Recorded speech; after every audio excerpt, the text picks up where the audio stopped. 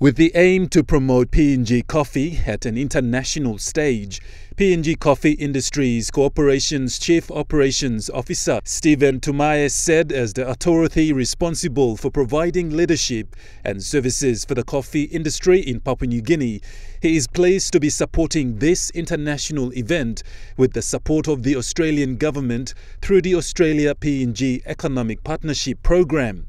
Tumae added that CIC's mandate is to regulate and improve market access for the industry and further recognizes the need to foster and actively promote partnerships and marketing.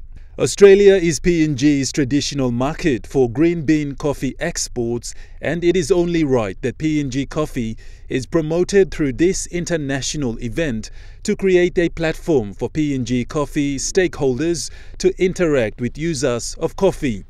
Australia is a traditional market and one of the top 4 importing countries of PNG green bean coffee.